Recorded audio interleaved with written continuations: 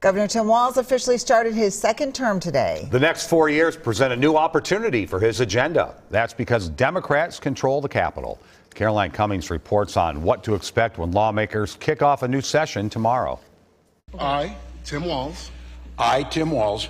Governor Tim Walz took the oath of office Monday alongside other state leaders re-elected this fall. Democrats swept statewide offices during November's election.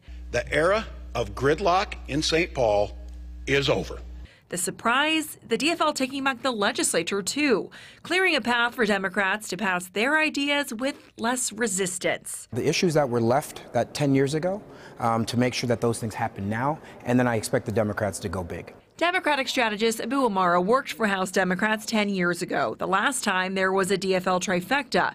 But one-party rule doesn't mean total party agreement. On the policy, there's going to be significant disagreements, and especially when you have a one-seat majority in the Senate, that means every single senator, Democratic senator, essentially has a veto pen, and so there's going to be a lot of compromise, and that's naturally going to bring things kind of to the middle of where Minnesotans are. There's already talk about passing paid family leave and legalizing recreational marijuana. The governor on Monday called for big investments in education. And in a sign of how Democrats want to move some key parts of their agenda quickly, there's already a public hearing scheduled to put abortion rights into law. And I say the trifecta giveth and the trifecta taketh away. GOP strategist Amy Koch is the former Senate Majority Leader who knows getting everyone to agree is easier said than done. There's a lot of pressure in single-party government. But there's room for bipartisanship to pass money to fix bridges, roads, and other construction projects.